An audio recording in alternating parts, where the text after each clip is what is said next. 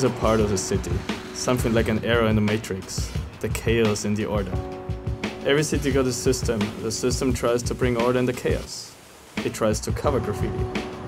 To me, graffiti is a mirror of the darkness in the mentality of a city and their citizens. I learned to read mentalities of people through their pieces, which has a lot to do with how and where they grow up. You can tell what someone's motivations and ideas are. Graffiti exists not against the system, it exists as part of the system in order to survive. Pretty much like rabbits living in their burrows, only coming out to eat and take care of their daily business. They have to be smart and always aware of the environment, because the whole world is their enemy. Even though I didn't grow up here, graffiti-wise, this city has raised me. I have learned from it. I've learned how this city works because I understand its mentality, even if it took me a while. This city taught me how to survive as a graffiti writer. It taught me to understand how far I can go and how much I can do with what I actually want to do. My art is what moves me, and that's what keeps me motivated. And I've learned to stay under the radar and to disappear into the deepest depths of the Burrow. But yeah, there are still some things I will never understand. Maybe that's what keeps it interesting. I personally learned to appreciate everyone's way of doing what he loves to do, and I'm always happy to see some fresh paint. I always wanted to see how all this works in other cities, in other systems. I wanted to experience how other rabbits live and survive. One day I started to move without knowing what kind of madness was lying ahead of me. After 15 years of being active, some of my friends and me, we grew into a huge network. A constantly growing network of people who have similar motivations to paint and live our lifestyle. Traveling has become very important in graffiti and in any other urban art movement. And that's what keeps this network alive. It fills it with fresh energy. It's an energy that makes borders of countries and cultural commitments disappear. It binds.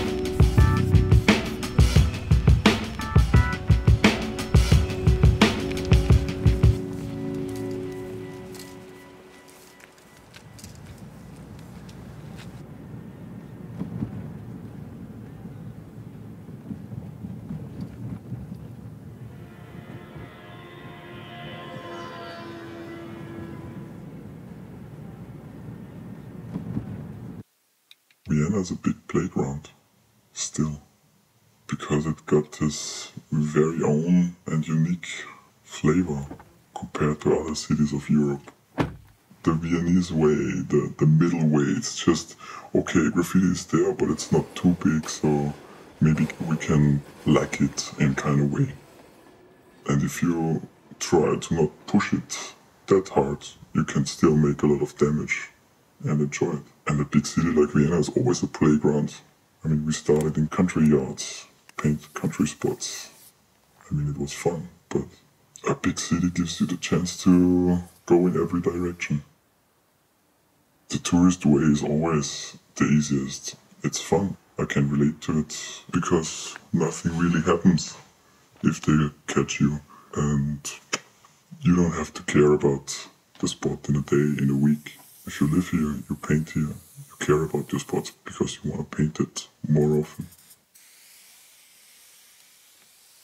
Sometimes people have in their mind the old stories where they just can hike in every kind of spot and everything is possible. Maybe it still is, but it's the tourist roulette. And of course there are some reasons why things change in a bad way, but I don't know, that's how life moves on. That's part of the game. 10 years ago, the situation was maybe predictable, and now I cannot really say what's going on in the yards, so I have to change my way of painting. If I paint street spots, I'm still doing it the Curtis way since the last years. That doesn't change. You can easily paint some cool spots in Vienna, but maybe they are gone the next day. But if you have a good eye for the spots, they last years and decades. That's the fun thing about Vienna. It's also a fun thing how people buff here sometimes. Just clean the house and leave the painted window. It's part of Vienna. That's funny, that's strange.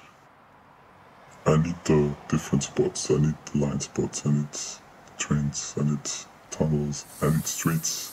If I have to choose only one thing, maybe I would stuck in the streets, which I know wouldn't be that good for me, because if I have a six-pack with cans, I just go home if the six-pack is over. And if I would do this every day, it wouldn't be that good for me. And for the city as well. So the balance is very good. And sometimes I ask, or I wonder, why is this stupid graffiti thing so funny for such a long time? And sometimes maybe it's not so interesting to find the answer because it's so funny. So I don't think I will disappear, because I still like to see my graffiti, and I like to go to work and see street tags, and I like to take the train to work and I see my line pieces, or sometimes even drive with my train to work. So that's fun. The law is very different compared to other cities. The whole system is kind of weird.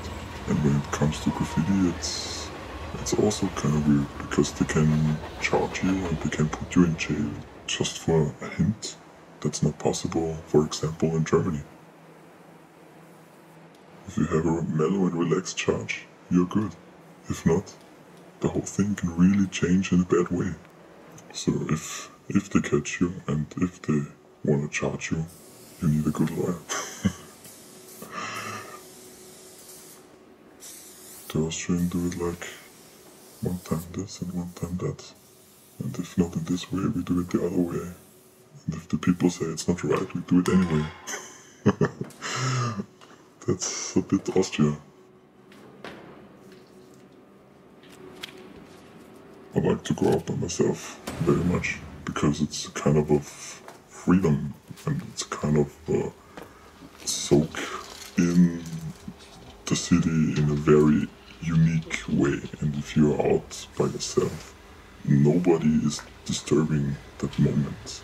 And Vienna in the night is very exciting and makes a lot of fun. And the atmosphere is great. And sometimes I just go out because I know my friends, they are not motivated to paint that stupid spots. So I just hit it by myself, because it's cool to be a little bit stupid.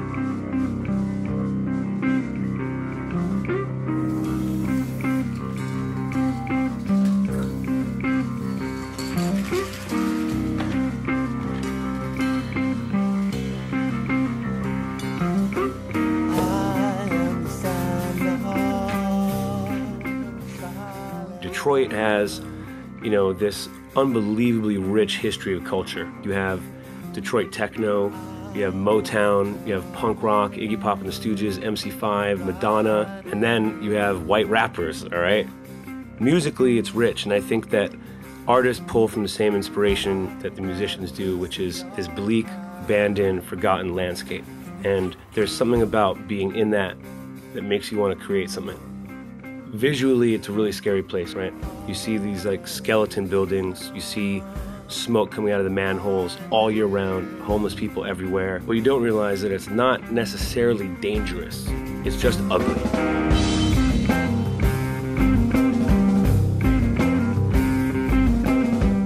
What's so unique about Detroit is its distressed environment, which is these vacant buildings and empty plots of land and abandoned churches and theaters. Those are really what drives the spirit of creativity in our community. People look at us and say, well, Detroit's dead and the automotive companies have left. But what's left there is an aesthetic that's really desirable to an artist.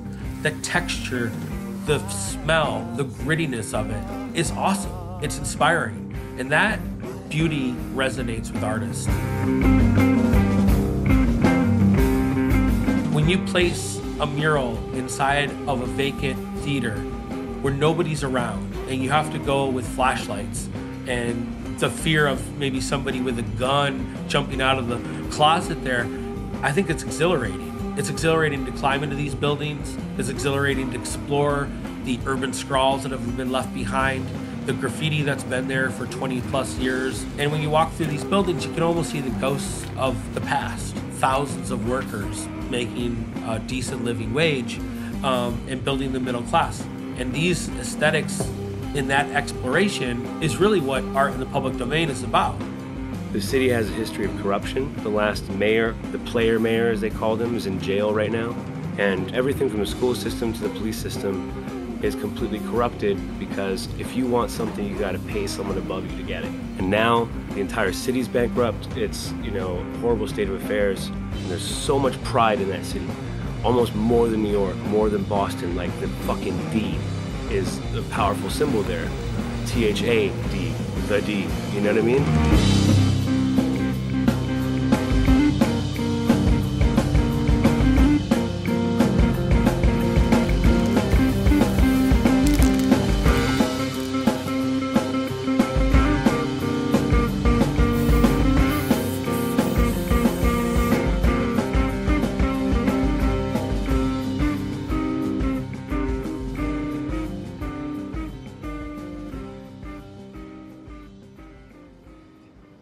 The Heidelberg Project was started by a black Detroit artist named Tyree Guyton. He hated the crack houses that were popping up everywhere, so he started painting giant polka dots on the fucking crack houses to bring attention to them. He painted like 10 city blocks covered in polka dots. He basically turned this entire city area into an art project that had so much attention on it, the crack dealers just had to move on. And he took that and went overboard and started wrapping trees with shoes, houses with stuffed animals completely covered with them. And all the junk discarded by the city became art. And Detroit's trying to bulldoze it. They don't get it, they don't understand. But he's like 60, so no one really considers him a street artist. But it's like a funny story Dr. Revolt told me about in the 80s in New York City. One of the most prolific graffiti writers was a girl named Prey. She used to write this shit fucking everywhere, and no one knew who it was. And it was a little old lady. And it was like the craziest revelation when everyone found out it was a little old lady. But anyway, so he's kind of like that. It's not the typical kind of street artist.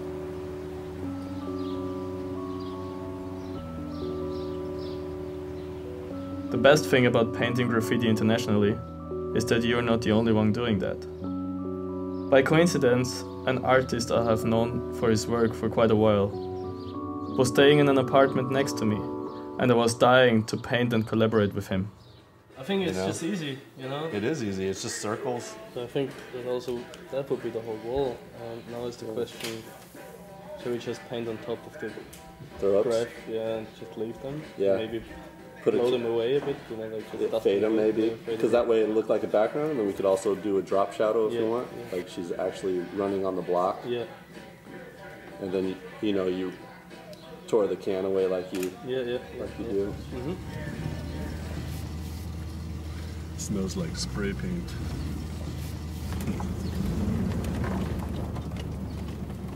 Beautiful downtown. I love downtown artwork. Everything is marvelous, beautiful. These guys is doing a beautiful job, and I just love their work.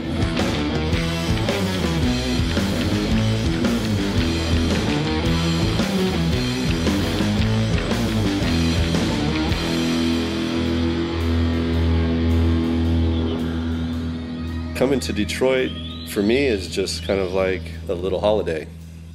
And to work with the people I have, it's magical. It's like a once-in-a-lifetime opportunity. It's something that my entire career has led up to. I'm having a good time out here.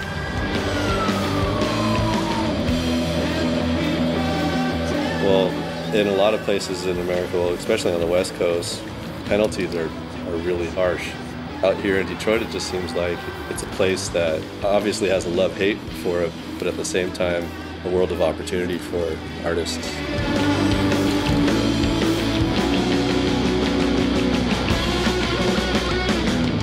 I think that you find in any situation, in any city or any place around the world, that when you have no other choice, that it brings out things in you that you'll do or wouldn't do, you know, in maybe some other place or situation. And it breeds creativity.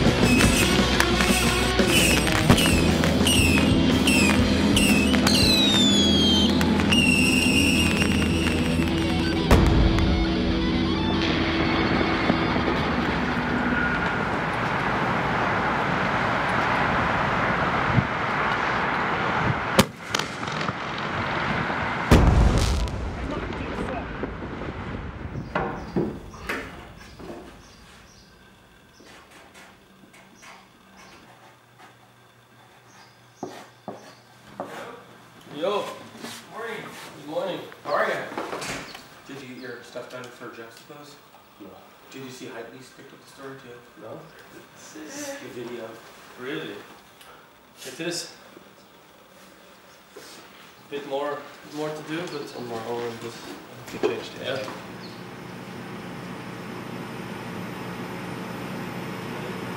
That works out. We can do a couple of different. See what cool drop shadow it gives you? Yeah. Oh, you're looking at the shadows. Yeah. The cool thing about working with One Time Rum was that I was able to go wild with my ideas, and I had full support. Anything I had in mind, the boys tried to help me getting it done. Working on my show was very time-consuming. It's especially hard to concentrate when there's a whole new world out there to explore. But my nights were very inspiring. I had a pretty good run. As much as I loved working on the show, I could not wait to get out there, to paint as much as possible, and enjoy Detroit also in bright daylight.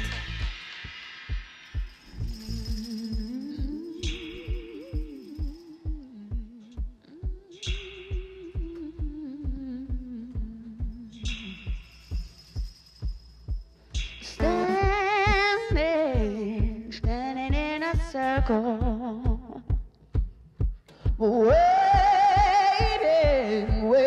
for a miracle.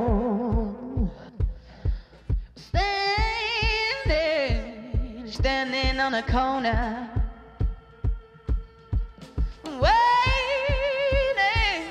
waiting for a warning.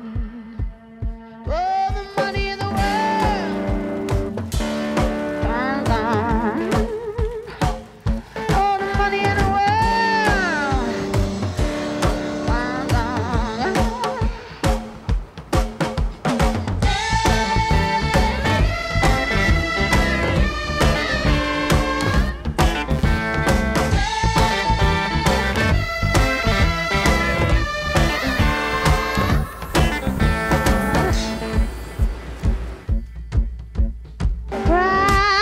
Crying, let the jump and shout.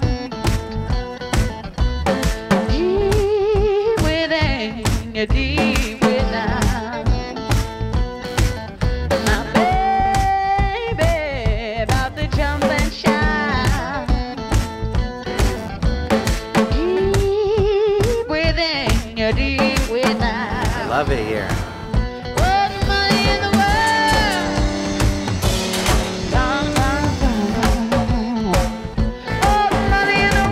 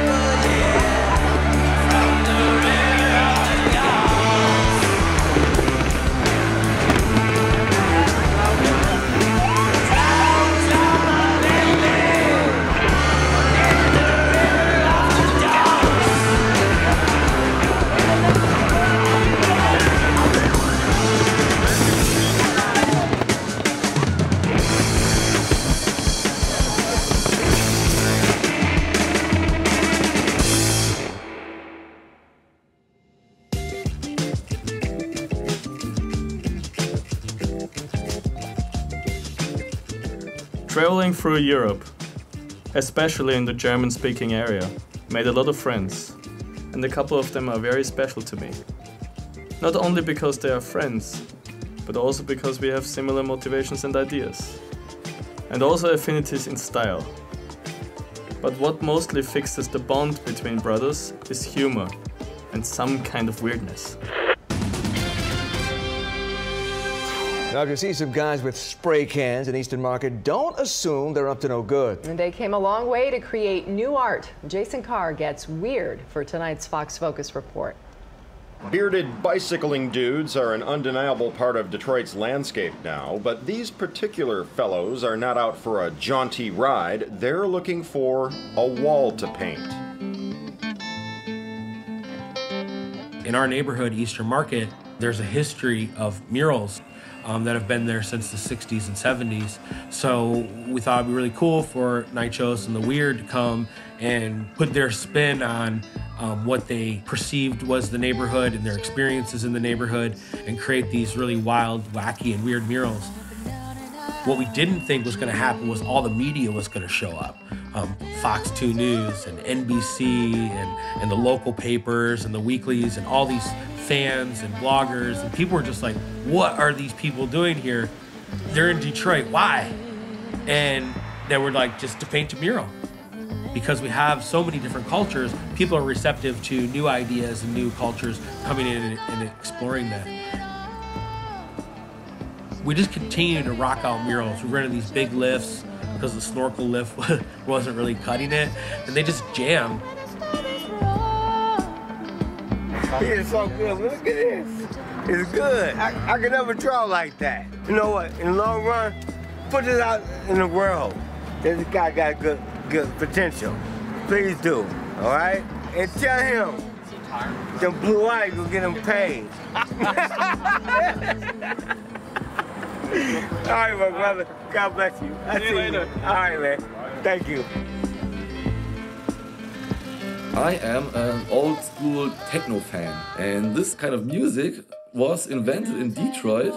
I always wanted to go there for a typical Detroit techno party. It was really cool to be in that city with a weird crew, painting these large walls and hanging out together and drinking American beer. Luckily, didn't have to care where to get our material, so the only thing was where to paint. And therefore Detroit is a kind of paradise. Yeah, we just move around, checked some spots out. Every now and then we asked if we can paint there. That was crazy, it was like a fire. Starting very tiny in the first days, and after 2 weeks, every hour new cars came by, new people stopped. Hey, I've seen you on the TV, are you weird? It was sick. We wanted to go like to 3 or 4 different places in the US. We cancelled every plan and just chilled in Detroit because we had so much opportunities over there. They call me Mopar Bruce. Yeah, I wish you guys could be my bus, man. You know what it's called? The Cool Bus, Motor City Cool Bus. The Cool Bus? Yep, the Cool Bus. I'm putting this bus in the world's largest car show. People from Australia, Germany, China, all kinds of people from all over the world come here for that show. It's located at 6 Mile and John R., the Rosskeller of Dakota. They got German sausage, German beer, and I went in there and I sung German songs with them and that, man, singing along with them. That was a party, man, and the sausage is great. In Germany, you have to discuss like for weeks to get a wall, and in Detroit it was like, okay, just talk to the owners of the shop for like 2 minutes or something, and that's it. Go paint. It was so cool that we had the chance to live directly above the gallery space, and it was really like a class journey. Once again, everybody slept in one room on mattresses, and every day was so funny to go asleep together and talk bullshit all the time. They didn't expect that we just do it for fun, but we said, okay, no, it's just for free. We're doing our graph holiday, and they were completely fascinated about the stuff which was going on there. We had some bikes to go to our spots, and the Americans said, no, you can't go by bike. Are you stupid? You don't want to get shot? And we just had no other chance because we didn't rent a car. Only cherry pickers. Yeah, that was it. Alles tot. And people, they really seemed to love it.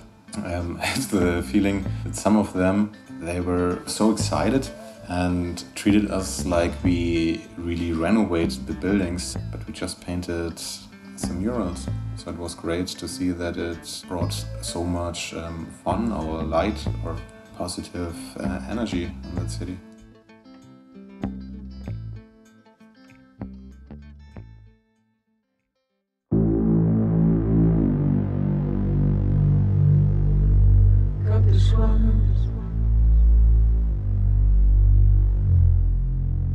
They lost 3/4 of their population, and the size of the city geographically is humongous. It's like the size of Los Angeles, but with 700,000 people. Don't quote me on that, but it's under 1 million people. Imagine 20 square blocks with 10 residents. You have to get power, water, fire department, police to this huge area, so it bleeds them dry. You know what I mean? Because they have to provide all these services, but there's only a few people in, like, 5 square miles. It's the first failed city of this country. There's no arts programming. There's no funding for kids to learn about music and culture. And right now they're trying to sell our museum collection to pay corporate attorneys to run us through a bankruptcy from former corrupt policies. And then you just put art in the public domain. And you say, that's for all of us. And that's what artists do. Just gotta step out of this madness. You're going crazy and you're taking us with you. Can't you stop for a moment and just breathe? No, the answer is no, I'm not going with you. I really had my problems to understand that city, because it is a first world country, but having then a city run down like Detroit was really hard to understand. There is a similarity to Berlin after the fall of the wall. For us as painters and graffiti artists, it's an interesting situation because we can find nice and interesting surfaces to paint on. We had 2 guys who always drove us to that places. Big German cars, black windows. I was like Navy SEALs going painting. Yeah, what can I tell you? It's always a really nice situation to go to abandoned places because you see how nature reconquers their place. It's like trees growing in the 5th floor, but there's also like a layer of the former house. You can see what happened 20 years ago. And then you come and do a new layer of paint over these old layers. The situation of the room just creates a piece. Kill them, I say, kill them. Kill them, I say. Everything with kindness.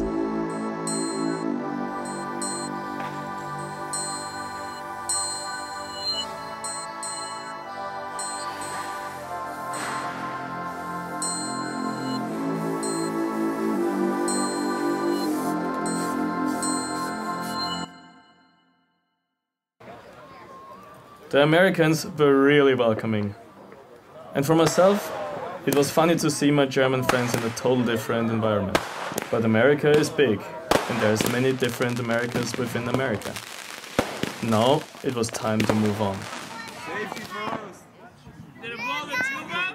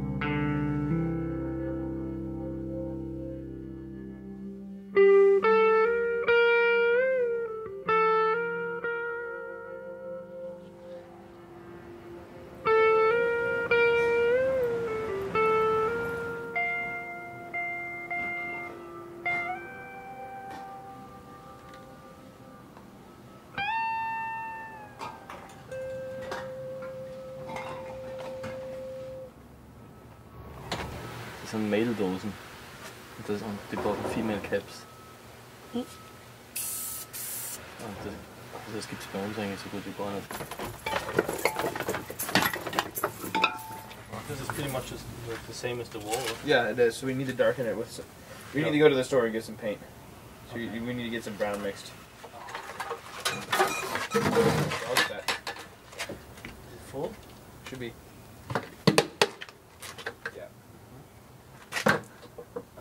Fuck, I need to get the mixer. I have a mixer. Bisschen Rotstich drin. Ich glaube, das schaut überhaupt nicht. Das ist schon ziemlich voll jetzt. Trippy shit. Yeah, you gotta do it slower or else it splatters around. Oh, okay. I'm wearing my pretty clothes. That's our policy at the gallery. Try to work smarter, not harder. I think this dirty pink is kind of where we're at, bro. Yeah, maybe it's a little bit more black, huh? No problem. I'm running low on batteries though, so we should do it. We should do it now. Whatever you want. There's more black here. Oh. It should be. Actually, no, it's not. What is it? It's white.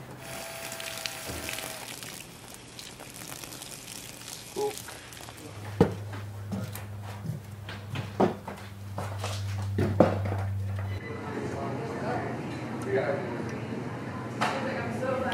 Nice.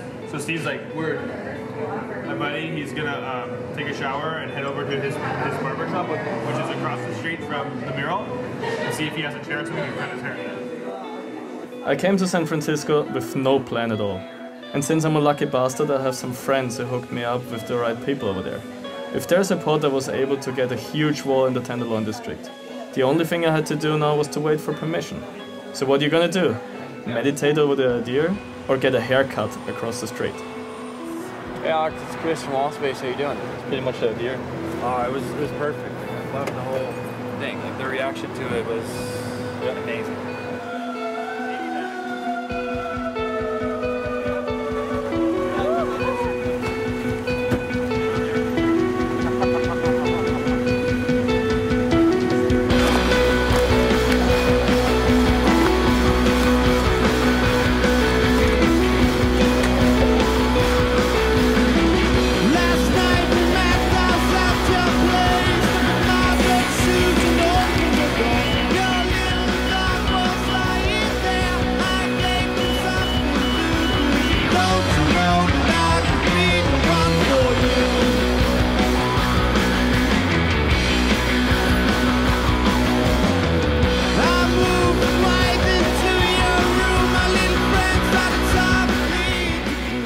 Being able to paint this huge tiger that far in the center of San Francisco, a wall with this high visibility, in such a short time of organization, was probably the best thing that could have happened to me.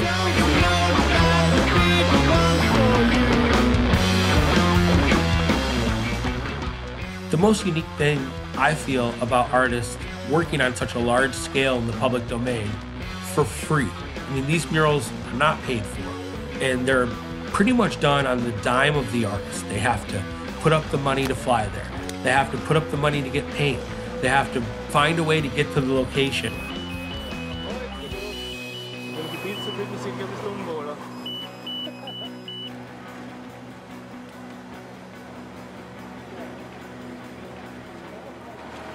So you're not painting my window? Ich sag, no, ich mal da Fenster nicht. What's with the others? They're okay. Oh, okay, but you're not painting my window. I said, no.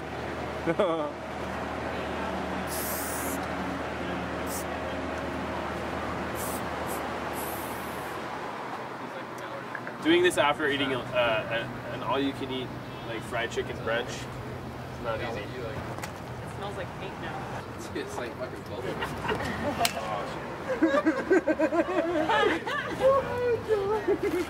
Well, he's coming up now.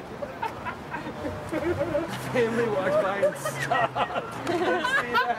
Did you see that? Like a dad with like a bunch of girls.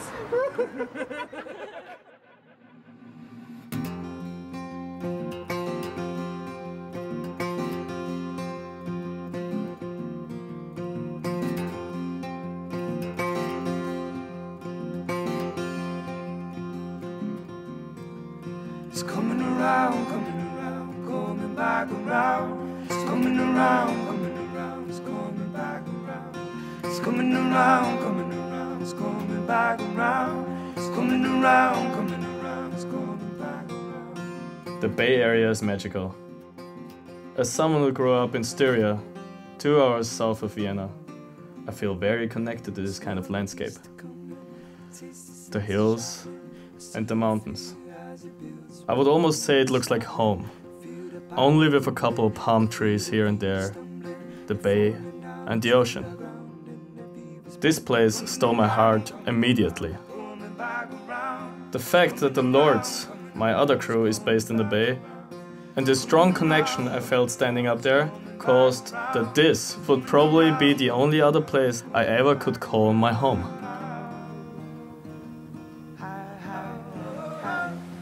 Los Angeles, that city has all these different undercultures. It's got lowrider, gangster culture, it's got surf culture, skate culture, all that shit. For me, growing up as a kid, the skate graphics of Pal Peralta skateboards, Vision Streetwear, and all these companies helped form my influence on art as a really young kid.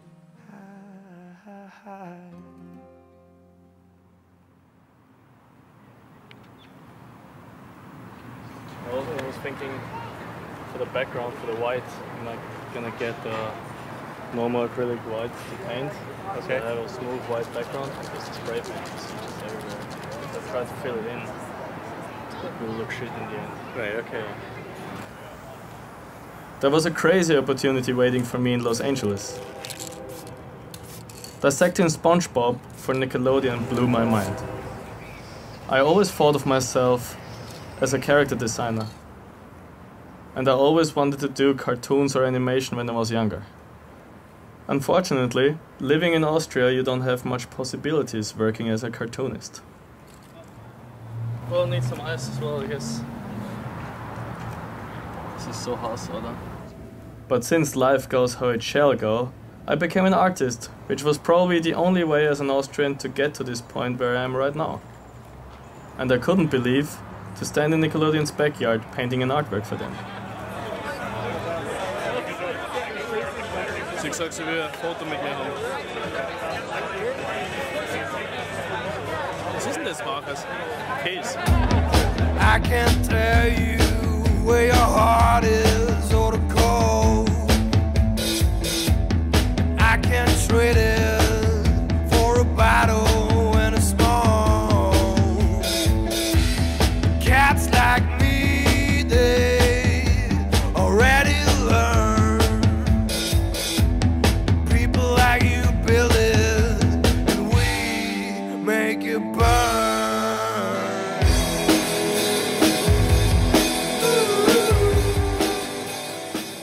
You know, like LA is like a driving city, right? So you have to drive around and traffic sucks. So if you want to go see things, it's like a mission, right? But it's not even just like going to look at art.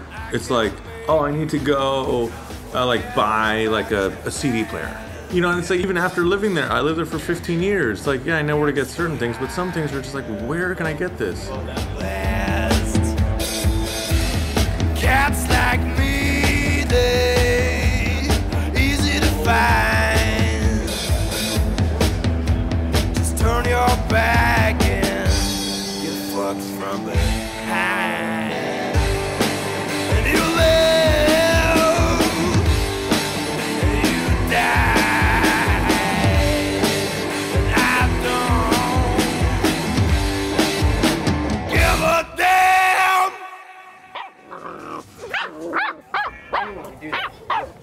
So he's like, I'll give you guys the benefit of the doubt. You know, he's not going to arrest us, but he took my ID. And you know what? I saw him on my blocker today. Oh, no. I swear to God. My name's Drast1, CBS crew, Lords crew. Lords crew, it's a lot like CBS, all around punk rock, skateboarder. We have DJs, we have like metal, like everything mixed, hip hop MCs, and we all just down to smash, destroy graffiti, you know, illegal and legal. Well, the CBS Lords Los Angeles San Francisco connection came about in late 90s. So it's kind of like a mutual north-south, west coast family type thing.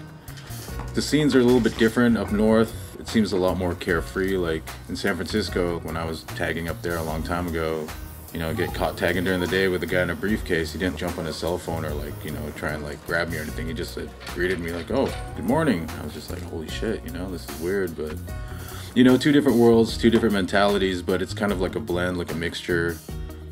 I actually grew up in Canada, right across the border from Detroit, a little town called Windsor, Ontario. Yeah, I never really got into graffiti till I moved to California in 1990.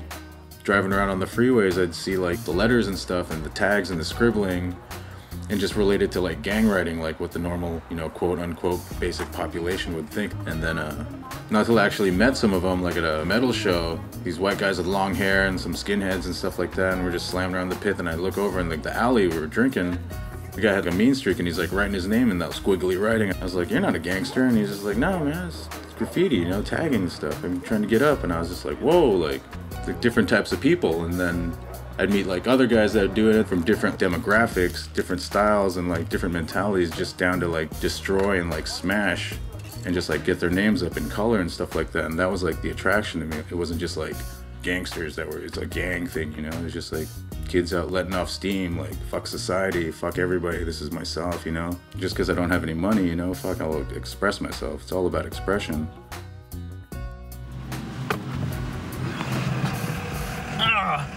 Boah, hätten wir das auch erledigt.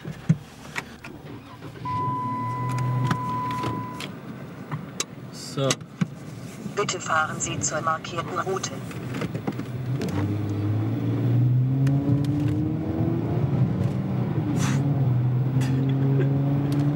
Nach 0,2 Meilen rechts abbiegen in den Middlebury Street, dann links abbiegen.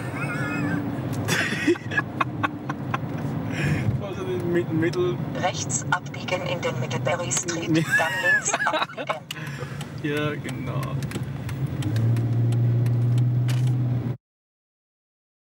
Yeah. Let me tell it for a minute. Yeah.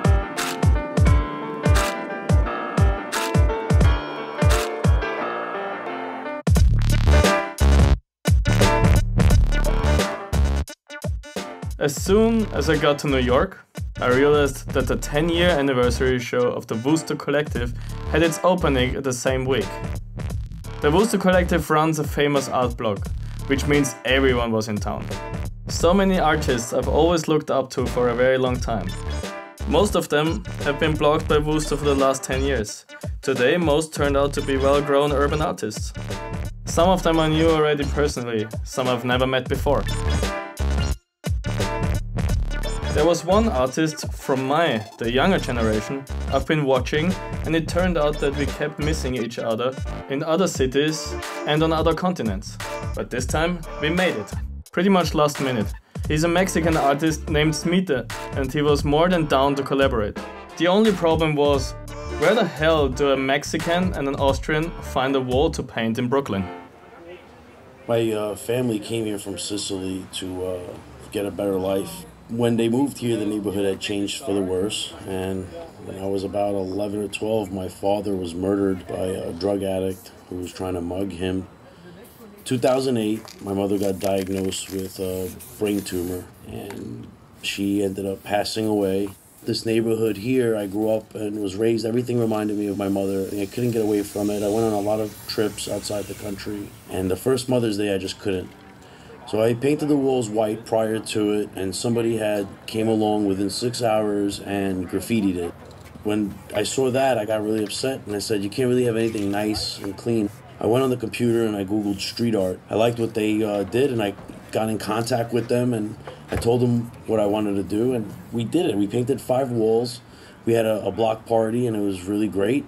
Putting up art over the graffiti one by one felt good, and then it felt so good that within a year we had 65 murals up.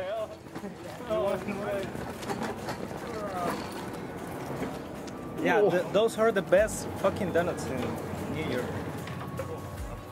Take one. This neighborhood started to vacate when the factories started emptying out. Some other areas outside of Bushwick started to overpopulate and push some of the people out into Bushwick. Now they're living in the factories, they're living in these buildings. I didn't realize what I've done by doing this program. It's brought my community together, I think, more so than changed the neighborhood, because the neighborhood was already here regardless of whether we put art up on it or not. I was a little kid, and like my earliest memory of graffiti was basically taking the train into the city, and every time the doors would open up, it would be like those big chalkboards. You know, you would see like Keith Haring pieces. Those were the ones that kind of like stood out for me visually, because they were so far apart from like everything else that graffiti was. You know, it was almost like graffiti was just like accepted and you didn't even look at it as an art. But when you saw something like Keith Haring, it made you kind of like pay attention to that this is real art. This is something that's, you know, could possibly progress into something else or inspire something else. Here in New York City, you're always working with other artists. And it's a good kind of like community scene where everyone's kind of like getting each other involved. I moved to New York on a 5-year plan, thinking if I'm broke and I hate being here after 5 years, I'll just move on, go somewhere else. 4 years of fucking hell later, we start Kid Robot, and everything changed for me after that. Yeah, those 4 years are kind of some of my favorite years because I was living in Crown Heights. I wouldn't have any money, so we just walk around and paint. I had no money. I don't come from a family with money, so I knew I had to do it if something was going to happen. And New York City can be a beast. You know, there's times when I'd be on a rooftop looking at New York City and I would see it as my enemy fighting against me. And then other times I'd see it as this woman that's just fucking the shit out of me lovely. You know what I mean? Like there's times when the city's so good to you, but it can rip that shit away really fast too. Yeah, I mean, I was in New York for 15 years and, you know, it made me who I am. I lived here longer than anywhere else. I know, man, this is so crazy. We went through a lot of paint today. Yeah. I have a bunch of spots for you with that. Great surprise. Take a picture of the wall. I'm gonna say this is. Fuck the wall. Wait. Oh, fuck has to happen. That is crazy. What actually brought me to New York was my second solo show in the United States. I was really lucky because my artworks arrived just a day before the opening. I'm used to never be on schedule, but always on time.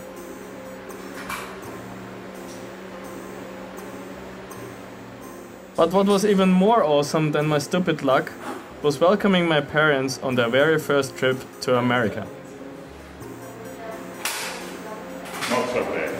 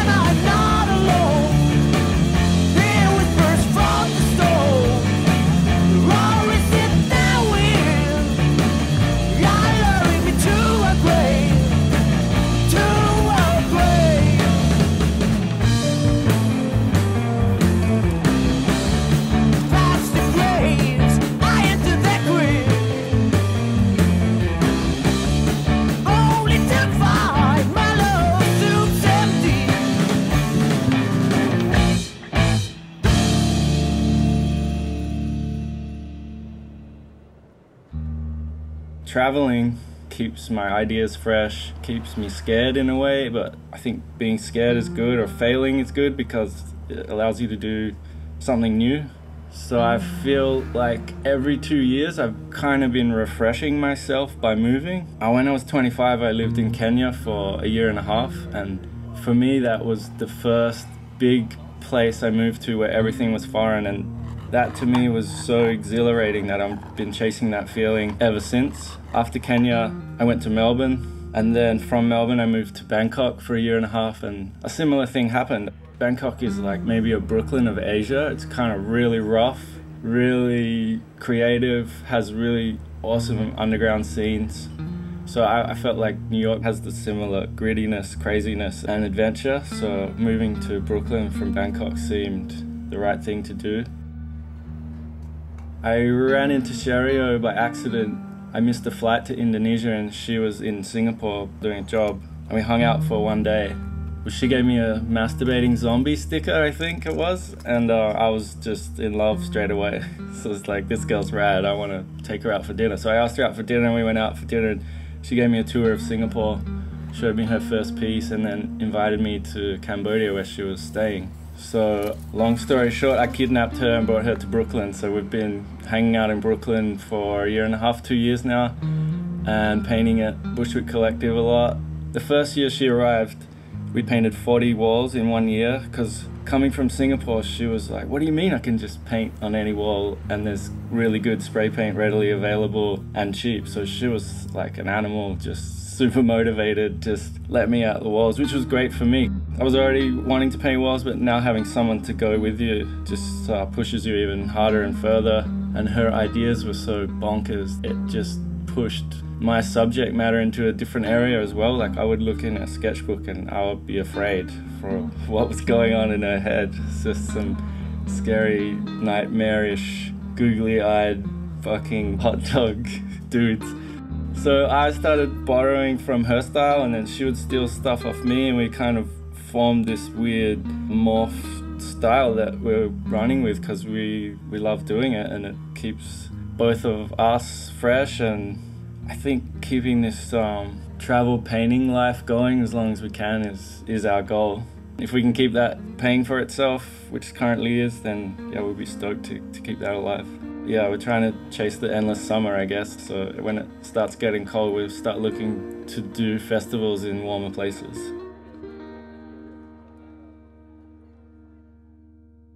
I wish my plan would go as well as the Yoks plan. I met up with Dexter in Copenhagen for a street art festival. And summer was just not existent in Europe at that time. Ich meine, es ist egal, wenn da der Element drüber ist, mit Fuß irgendwie, dann kann man da nur das Knie sehen zum Beispiel. Genau.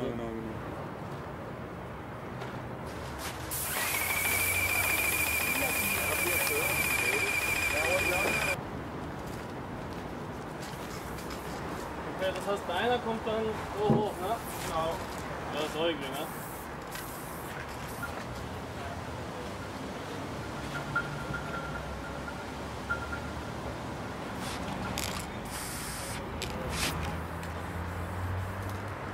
Bist du gleich schon fertig? Ich? Kannst du morgen komplett den Schwanz machen? Ja, ich brauche schon ein bisschen da. Die ganzen Eingeweide machen. Naja, aber morgen ist auch noch ein Tag.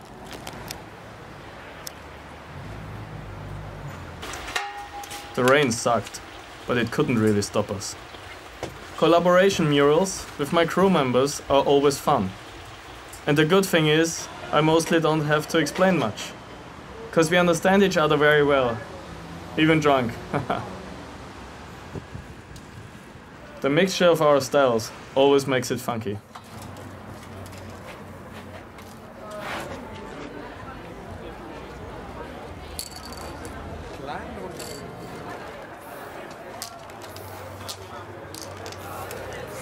Oh, hier die Fettcam-Sau.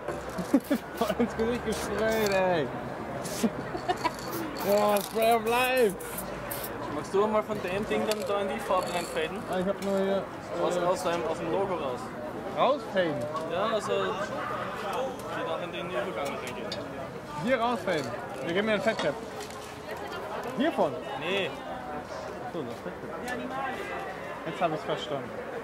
Ja, ich habe aber auch schon wieder halt 2 Bier mehr getrunken als du. Naja, das heißt, du hast 2 Bier drin. Nee.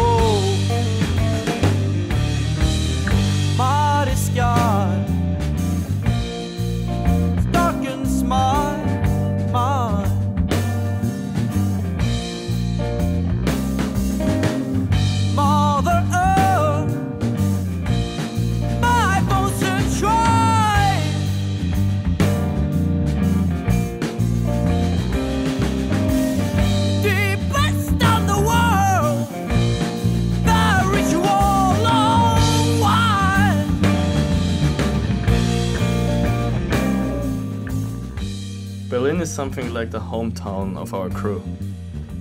So every time I go there, I feel like I come home to Vienna. And I guess this is only because of those people. Spots and walls are barely a problem, because my crew members have set it all up in advance. Down to the wall. Your power is so divine. Oh, my delight.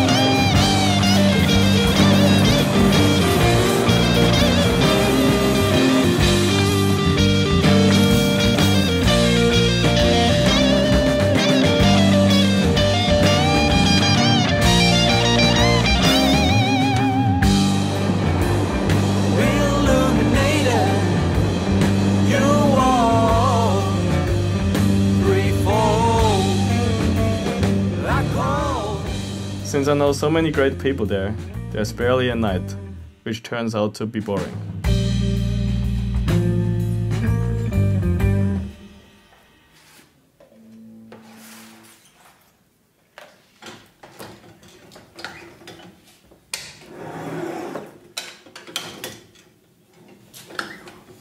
Oh, I hope it's not going to be one of those days. Everything just goes wrong.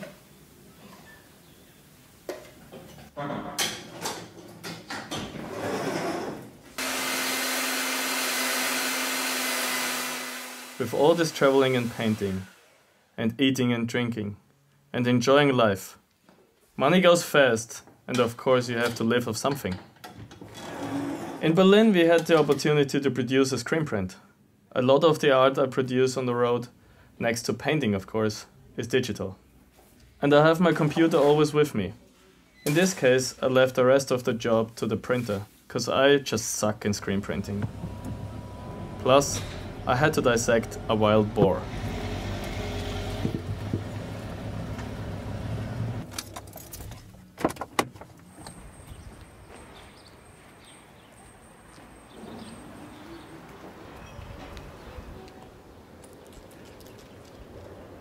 The fact that Berlin is full of those wild boars, what turns out to be a pain in the ass for the citizens, is probably one reason why I decided to paint one. These animals have similar problems to graffiti writers in Berlin. They are not needed and the city is full of them. So the boar kind of faces the same destiny, hunted down till Judgment Day. Another reason why I painted it is that loads of my art is somehow connected to my childhood. And as a kid I got bitten by one when I was 7. Studying and painting its anatomy kind of defaces it as an enemy. To me, it feels more like honoring the animal than destroying a life form. Und seid ihr ein Graffiti-Sprayer? Ja, manchmal. Manchmal? Wo denn? Hier und Mauerkarten. Das ist mir nicht manchmal, das ist mir schon immer. Ne, manchmal habe ich das Geld dafür, manchmal habe ich kein Geld dafür. Ah ja? Früher hatte niemand Geld dafür, die haben trotzdem immer gesprüht. Aber es macht Spaß und auch so und so. Ja, ich weiß. Das macht schon ziemlich Spaß. Ja. Ja. Viel Spaß noch, ne? Ja.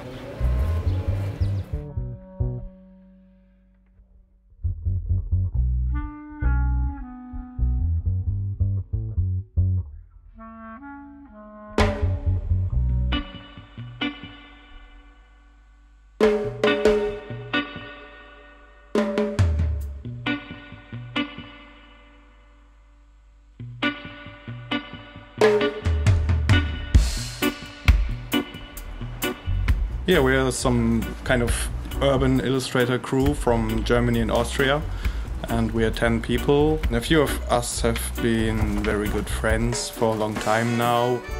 Some of us met in 2012 at an event in Berlin. We painted a big wall with Flying Fortress and others. then there was a festival in Vienna and nychos took care of the artists and then that was the starting point of first waltz. And then at the next gathering, somewhere in Germany, the crew name was invented in a drunken night session. The next day we painted the weird there and that was the starting point for all of us.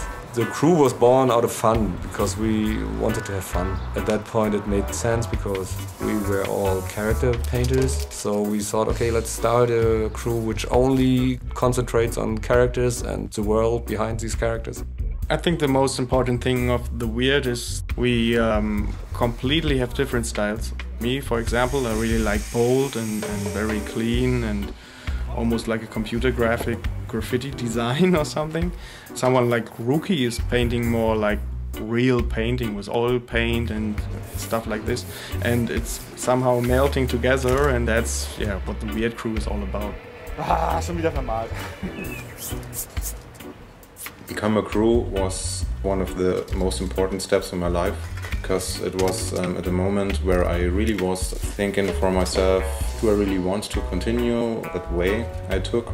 So I always missed people to work with together. With all the weird members, there was a very special mood when we met the first time and it was perfect for working and it really did a lot with my philosophy about my work.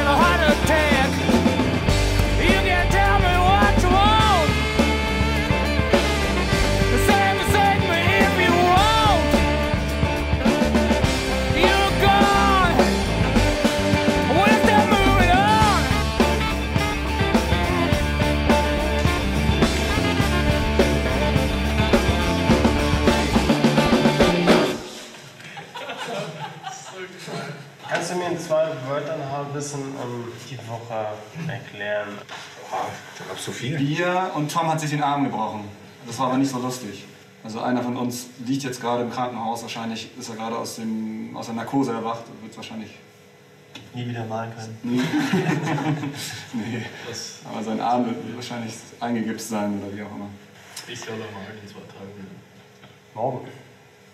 Ich tippe auch auf Donnerstag. Heute Nachmittag. Das ist schon Nachmittag, es ist jetzt 16 Uhr. Kommt gleich, dann geht's los. So, Großmalen ist doch euer Ding. Wie geht man das an? Planung und viel Geld. Ja, der Witz ist, eigentlich ist die Herangehensweise gar nicht so unterschiedlich zu einer kleinen Illustration. Es ist halt alles von der Dimension entsprechend größer. Ja, und das kostet dann halt auch. Wenn man jetzt hier 1000 Dosen hinstellt, nur wenn man eine Wand malen will, das ist nicht so, das kann man am Computer alles so wunderschön innerhalb von 2 Tagen illustrieren und wie auch immer, kostet dich keinen Cent. Aber eben so eine Riesenwand ist halt wirklich kostspielig. Und das ist halt natürlich irgendwie eine super Sache, dass wir jetzt hier so eine Möglichkeiten haben. Also das ist natürlich schon eine Herausforderung, als Gruppe mit 10 Menschen auf einen Konsens zu kommen, zusammenzuarbeiten. Andererseits ist es natürlich auch, wenn ein bestimmtes Niveau erreicht ist, die Herausforderung, also das wirklich gerade voranzutreiben. Denn das ist ja auch das Einzigartige, das gibt es nicht so oft in der Welt. Wirklich 10 Menschen mit dem Niveau, was die Arbeit angeht. Deswegen sind wir halt auch neugierig, wo es hingeht. Da ich doch schon wieder. Trinken wir mal ein Glas Champagner. Niveauvolle Menschen.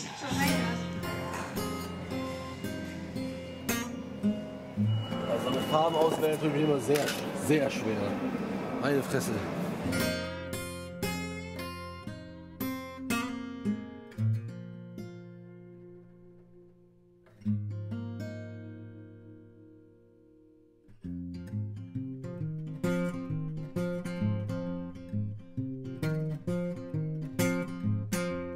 I think all of us are coming from an era where you learned through really old school graffiti the roots, where it all comes from. So starting in the mid or late 90s, it was a quite different thing than wall painting right now is. One thing that is very obvious is it became much more illustrative, so people very often start already with painting characters and figurative stuff.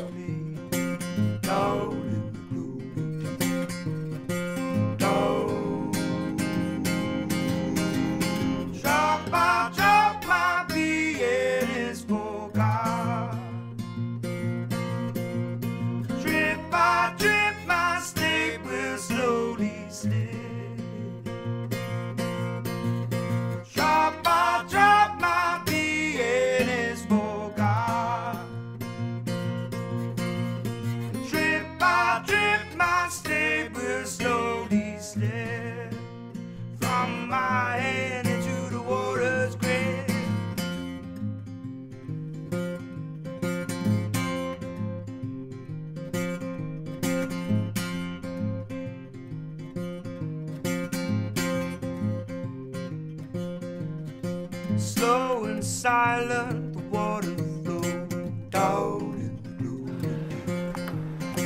Trickling out, my memory goes down in the gloomy. Draining all life's eagerness down in the gloomy. Lost in sweet forgetfulness down.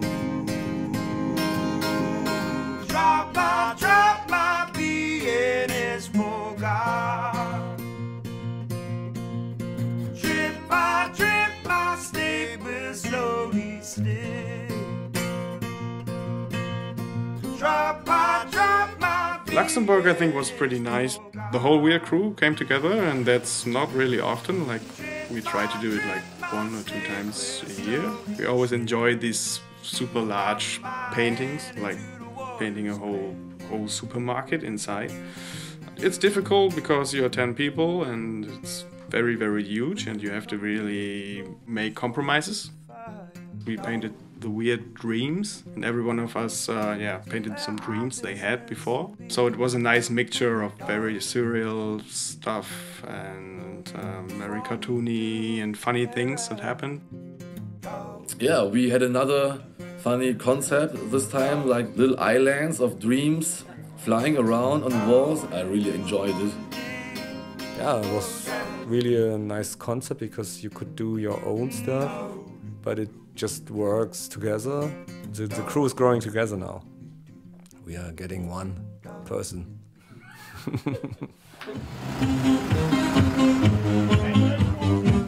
Sweet dreams are made of these.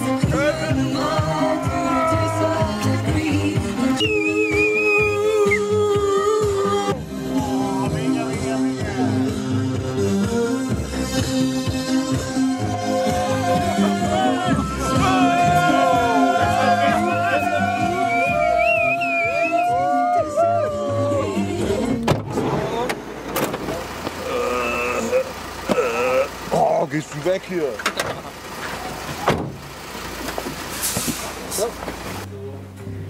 Oha!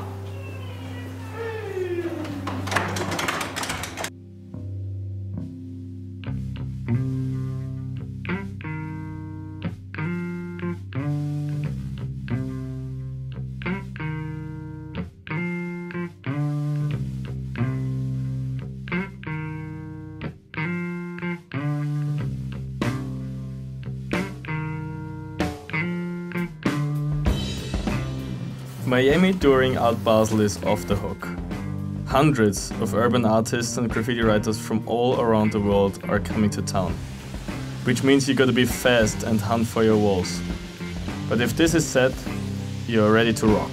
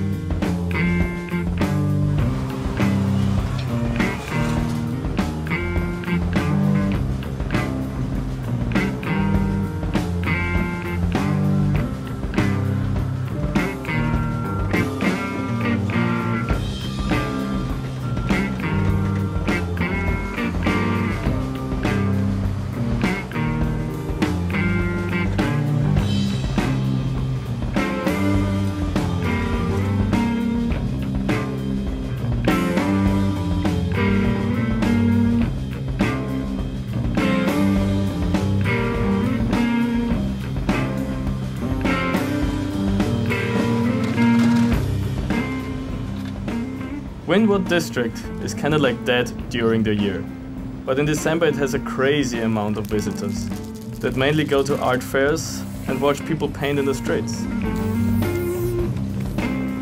It turns into complete mayhem, and all the murals function as advertisement for our art. When you walk through a street, you see billboard, ad, lawyer, sue this person, and when we create murals, people go, what is that? Well, I don't know what that is, and I don't get it. And I may not like it. But because we're so programmed with commercial advertisement, you know, all these things that are forced into our psyche, and then boom, you break the mold, and you put up this wild mural that you can't necessarily decipher. You don't even know why it's there. And most people can't even comprehend why somebody would do that. And then why they would do it for free?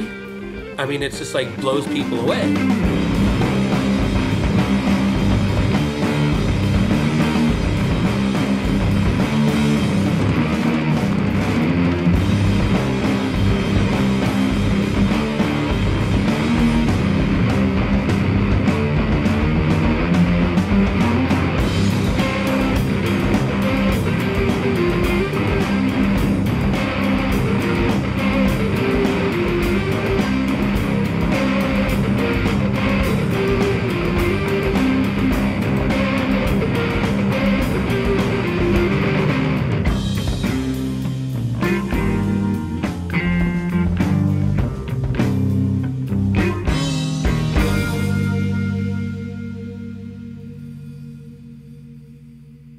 I mean, my parents came here from the Philippines and they knew that they couldn't provide the opportunities for their kids, and they settled in the Bronx, and, you know, that's where I was born and raised.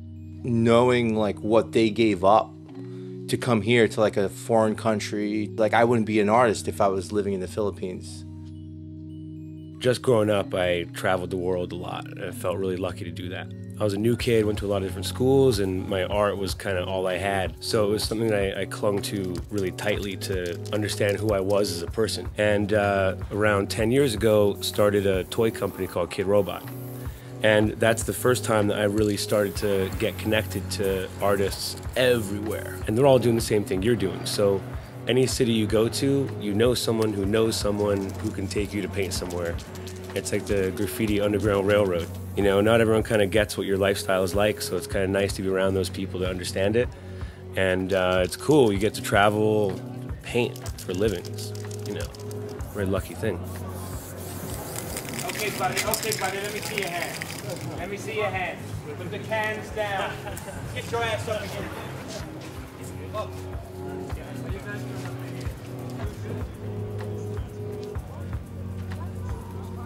Keep an eye on everybody down the street. You got it covered? Keep it moving there. Keep it moving. I say, guys, just come over here. It's dark, cold, inhospitable. There are also craters, It almost looks as if the atmosphere is frozen. Shall we send a probe, Captain? No, I was thinking of landing on the planet. Jack, is the landing module in working condition? The module's working perfectly, Captain.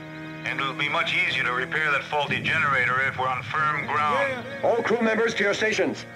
Prepare for landing. Let's go, baby. In the report. It's nitty, I'm too fly. Spaceship fool, attempting to fly by. And buzz my co-pilot, burn you like ultraviolet rays. Ask about me, they be going for days. Like, But he's talking about the greatest brain ever made by man. and I just got back from Saturn. I'm intergalactic, you can check the pattern. And I'm all jeweled up like the rings on Saturn. If you want to know the secret, just ask me. If wasn't tell you no go, Joe, I'll say exactly. So please get at me with no hesitation. Proper procedure, it might have prevented this situation. So come fly with me. We hit hyperdrive, we doing a $150. And you can't win, you don't stand a chance. Your arrogance was well known in advance. For myself, Art Basel appears to be the biggest birthday party you can imagine. And the best recovery is actually to fly straight to Hawaii a few weeks later to escape the European winter. And again, to do nothing else than painting walls with my friends from all over the world.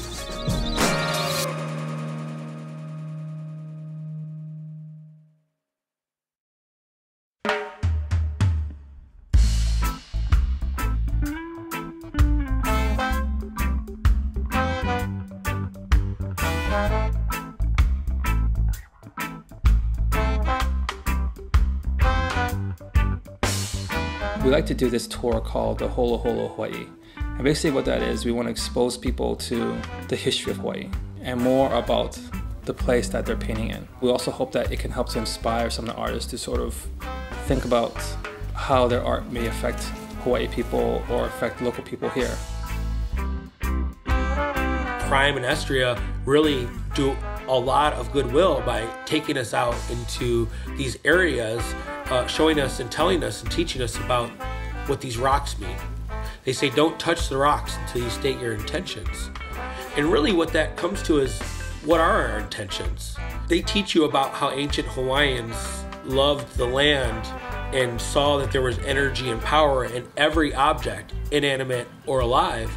It really shows you that when you're going to approach your wall, state your intention and execute your intention. And that's what this island taught us.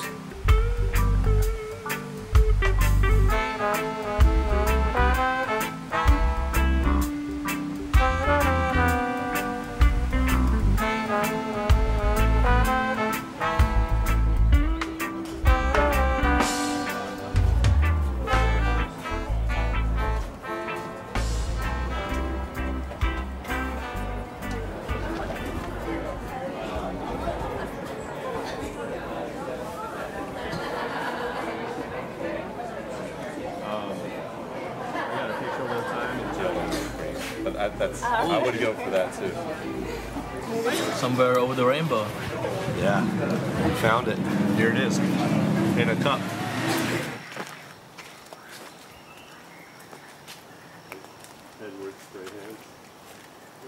Hawaii has always been a very strategic military spot for the American government. And during that time, they also built a lot of lookout points, bunkers, and military facilities to be prepared for any sort of attack. Their second life has been as painting spots for people. What's amazing is that a lot of them are in jungles or up hikes or up mountains, and they make for some amazing views and some amazing opportunities to paint on walls that you would never get anywhere else in the world. So they're more or less like secret, but whenever people come to Hawaii, we try to take them to these places because they're just amazing to paint in. Yeah. Roller control. I got roller control. Fucking mosquitoes are now here. Shit. It's like I'm on a new chapter in my life. I've just turned, 40 years old, and I've been painting consistently for a long time. And for years, actually for decades, I worked in the skateboard industry. I always seemed to be working for someone else, but at the same time, it allowed me to moonlight as an artist, or as a graffiti artist, traveling and painting and networking. Come back to me. Come back to me. Magic. It got to a point where probably had done it too long and dedicated too much energy into it, but because of it, I've been able to experience so much. And now I'm at a point where I feel like I'm really hitting a stride in my own art career. So it's exciting. It was my second time on Oahu, Hawaii, and I really enjoyed it the year before. But I didn't get to explore the island much. I always wanted to paint in places not many people get to. But if someone does, he might find my piece. In those 3 weeks, I was fully dedicated to leave my mark.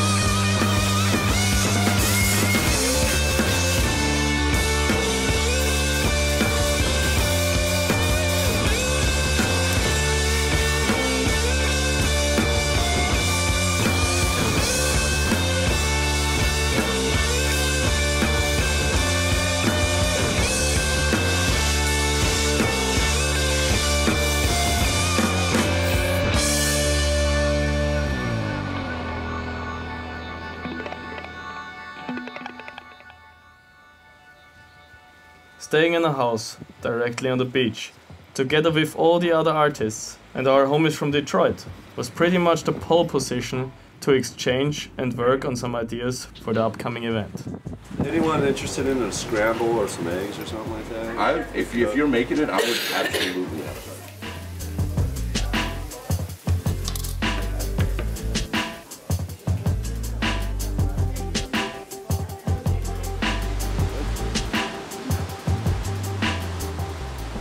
Cool, ein paar die sitzen und einen Teufel malen, gell? When a group of artists converge on one location, it's actually a really beautiful and amazing experience because you get these 2 weeks to spend an intimate amount of time every day. Good morning, good night.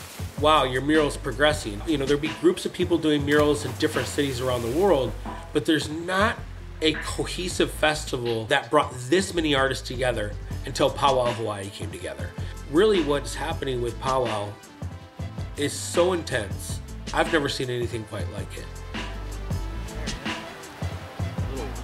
He is fucking pissed. Go for a dip. His legs probably taste pretty good.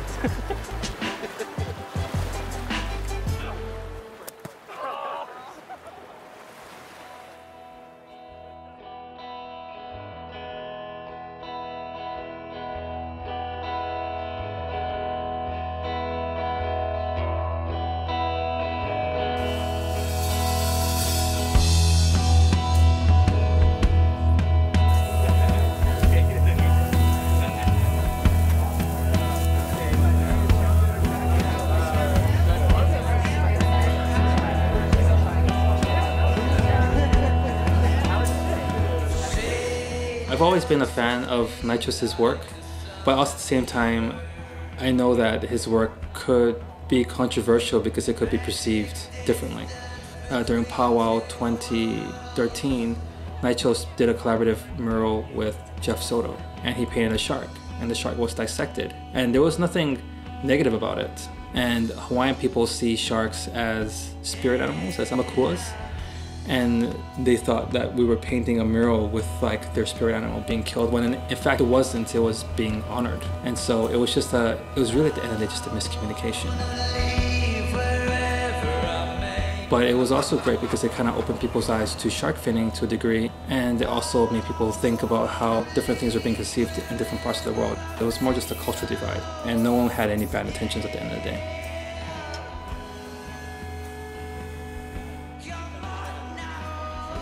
I really like that idea, like the power of the image more than like the thing itself. So that's why I've been painting ice cream a lot, you know, because professional photos of ice cream are amazing.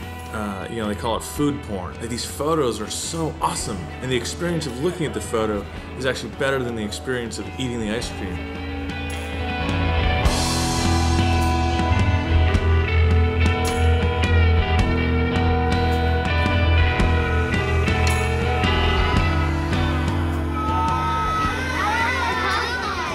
Classical bubble letter style. My name Cole. I did this like all over the subways and all over the streets of New York. So as I got older and older, it became something kind of like a pop art symbol. It's kind of crazy to say I used to do this illegal in the streets as a kid, but now I make a living off this. So all in all, what we did is we did something that was very positive for the community. We did something that fulfilled ourselves internally, and we're able to just like have a good time. And that was really what is at the core of what we do as independently minded beings that don't really have day jobs, but we work our ass off, and to have an opportunity to go anywhere we want in the world at any time and meet people that have the same belief system in freedom, and not walk around with the chains of the corporate world, which says that you need a bank account and you need 2.5 cars and you need 3.5 kids and you need a white picket fence. That to me is what really embodies the spirit of the artist. When you walk through the streets of Kaka'ako and you see V-Hills, Buff Monster, Insa, Inti, Dab Smila, you know, you just like, wow, man, it's like so mind-blowing. Ron English could be around the corner and then they're all together.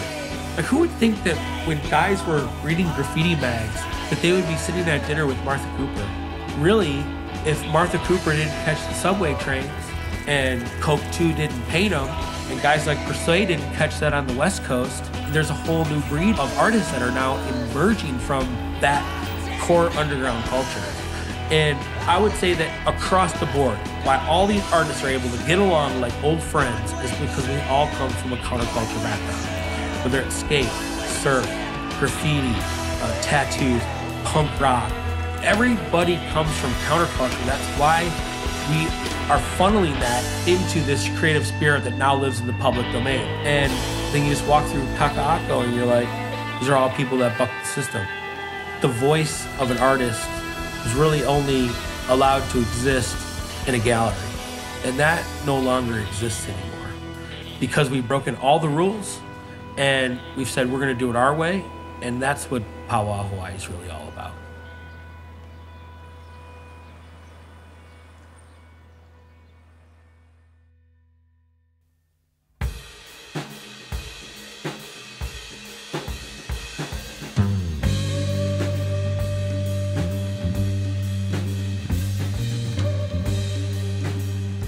Suddenly, you find yourself back home.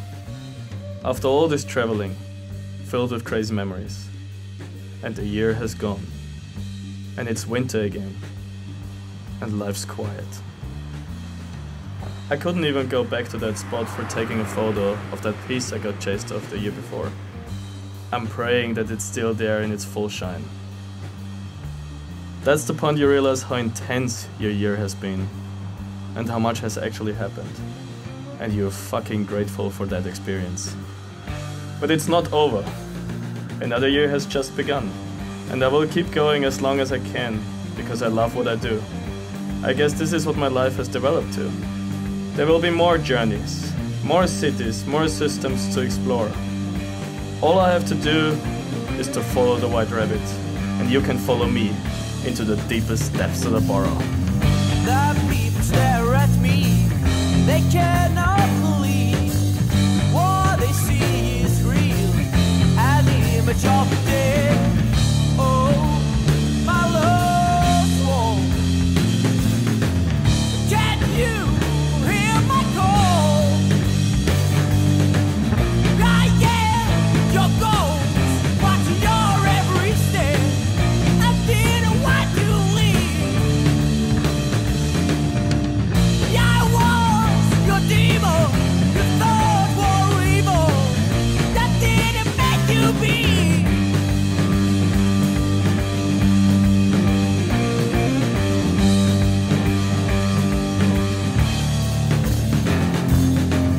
Too late to say I'm sorry. I wake but yet asleep. I know I was so cruel. Nothing ran through my veins.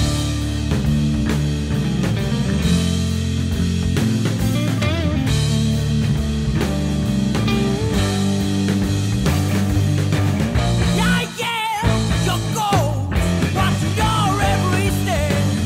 I didn't want you to leave. Yeah, I was your demon. Your thoughts were evil. That didn't make you be.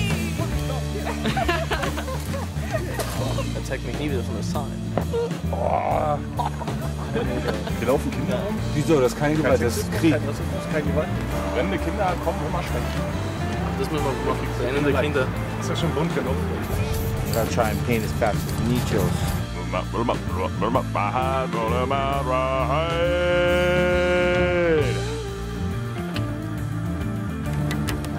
I seen your shirt when I came down the boardwalk. It was Iron Maiden, so I came over there. Yeah, yeah, your ghost, watching your every step. I didn't want to leave. Yeah, I was your demon. Das sah gar nicht aus, Mann. Warum nicht? Ja, so. Hagarino.